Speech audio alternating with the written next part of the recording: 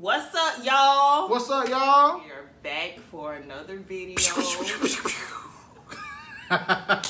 We are going to be doing a story time today. So, y'all remember when we went to Orlando for that weekend getaway and how much fun we had, right? Y'all remember? Y'all probably didn't even notice it, like, because we had so much fun. Yeah. So, it happened to me. Happened to us. It was an us thing. Yeah. So I'm actually gonna be doing his hair, or attempting to. You know, it's kind of hard to talk and do hair. Yeah, she can't multitask. I can't. I mean, I can, but I can't. But anyway, that's not the point. She can't walk and chew bubble gum. I can't walk and chew bubble gum. That's not what happened last night. Anyway.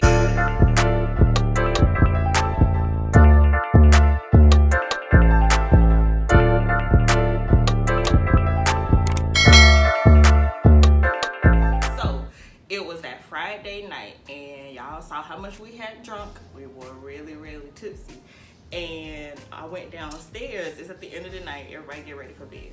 So I went downstairs to get some water, and I was talking to my friend, and I guess I was taking too long for Drew. So she was, y'all, like, for real. He leaves the room and he goes outside. She was talking downstairs. Sorry to cut you off. She was talking downstairs for an hour. We had took a shower together. And she was downstairs talking for an hour. An hour? What the hell? It wasn't no hour. It probably just felt like an hour because he was drunk. I wouldn't talk down there for that long. I don't even remember what we was talking about, but... Exactly, no. Anyway, he left the house. I wasn't, like, checking for him. He a grown man. He can do what he want to do. So, we down there talking, and I'm like, dang, it's been like 15 minutes. He ain't came back in the house yet. What he doing? He ain't no smoker, so, like, what is he doing outside? I go outside... Yeah, what? Kind of prostitute. You know what? I go outside to go look for him to make sure he okay, because in my mind, he drunk. Like, drunk. I'm tipsy, he drunk. I'm tipsy, too. I go outside, he not out there. I walk down the little, like, the road, up and down, nothing. I don't see no juice. I go back inside, I tell my friend. But we're in the neighborhood, so I couldn't go that far. I don't know that. Drew's missing. Y'all know how drunk people are. They get to wondering. I was tipsy. I thought he was drunk. So, I go and I tell my friend, Drew missing. I don't know where he went. He gone. I'm freaking out. I'm tipsy. I'm emotional. Like, where is he? It's raining. It's dark.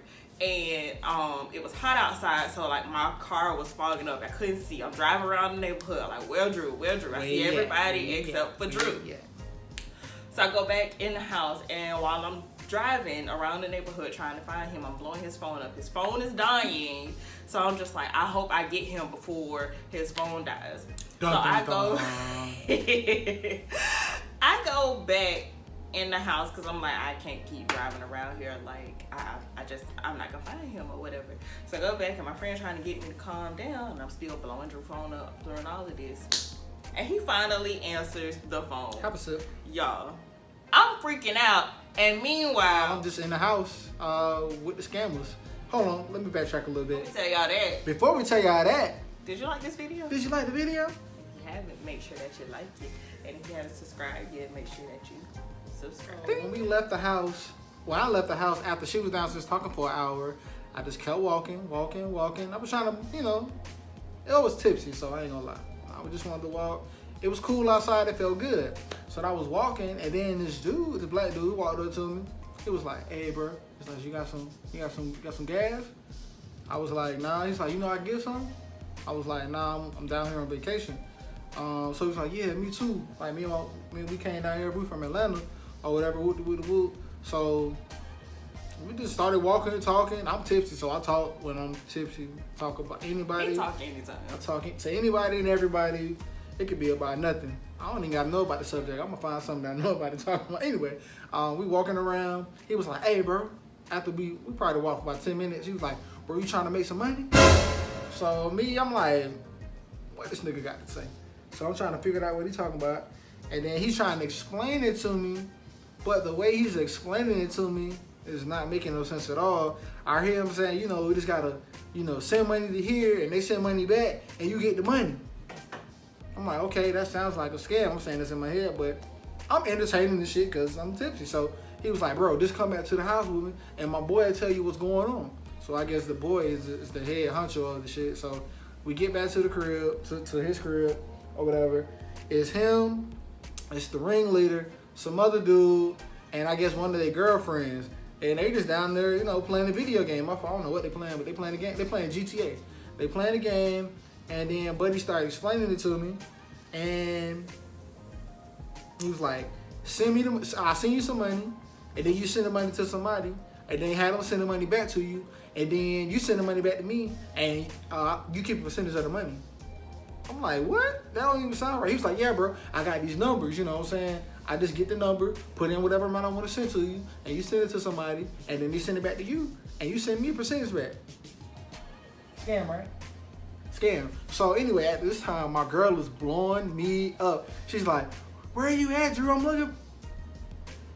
She going out. I'm like, babe, chill. So I hang up the phone. I'm trying to understand what's going on because, you know, it could be a chance that I can make a little money. Babe, keep calling. Babe, she had to call me like 10 times. I kept hitting in. So it was like, I don't know what time it was. It was after midnight, wasn't it? It was way after. Yeah, way after midnight. So I'm like, they blowing me up and they keep looking at me like, damn, your girl, like, you on a leash like that? Maybe they didn't say that, but that's how I felt. I'm like, damn, she blowing me up. So I answered the phone, I'm like, babe, I'm gonna call you back. And then she's like, no, don't call me back. She's like, talk to me. So I was like, I'm gonna go outside and talk to this girl. So I go outside, and at this point in time, I realized, like, these niggas scamming. I'm not trying to hang around with this stuff. So, all right. I FaceTimed her, right? And before I hung up the phone, she thought I had to tell her that she black as fuck.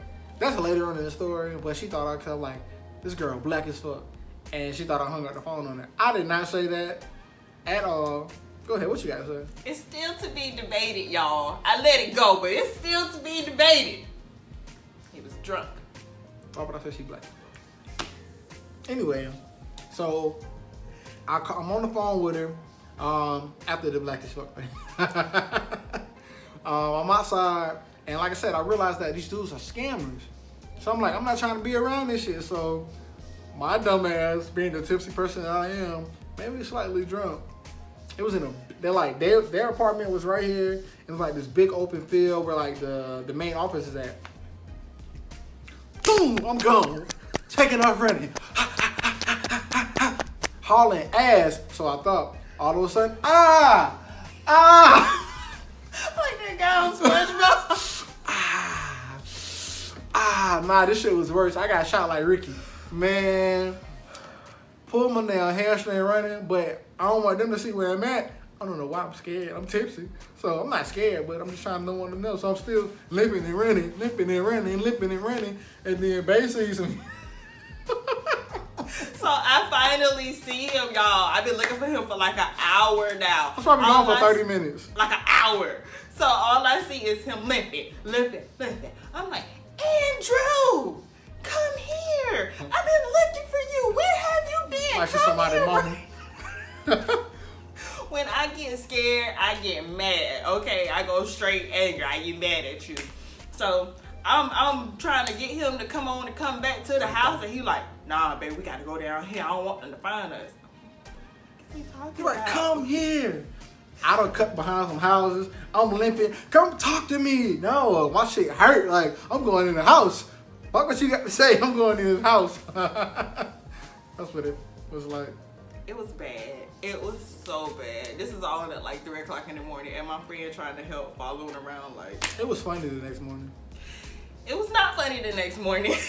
We got back to the house. I was so pissed at him. He went upstairs and went to sleep. I stayed downstairs and went to sleep. And that's when I woke up at 6 in the morning to realize that my phone wasn't working. But I did stay true to my promise. She got a new phone. And that's the time that we almost got scammed here in Orlando.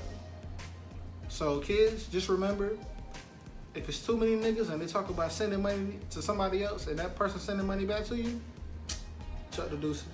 Just don't pull your hamstring. They scamming. If y'all like this story time, make sure you like the video. Comment down below. We got lots of stories. Hella stories. And they're funny. They're really funny. Look, let us know if you like this story time so we can bring y'all some more. Right. Subscribe to this video and tell a friend or 10. Right. We love y'all. Subscribe, please. Peace.